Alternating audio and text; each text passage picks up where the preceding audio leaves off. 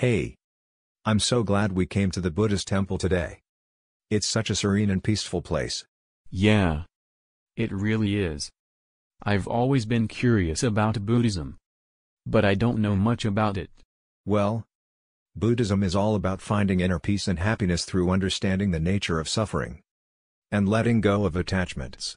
That sounds really profound. How do you practice Buddhism in your daily life? For me, it's about mindfulness and compassion. I try to be aware of my thoughts and actions, and I strive to treat others with kindness and empathy. That's beautiful. Do you meditate regularly? Yes. Meditation is a big part of my practice. It helps me quiet my mind and connect with my inner self. I've heard about the concept of karma in Buddhism. What does it mean to you?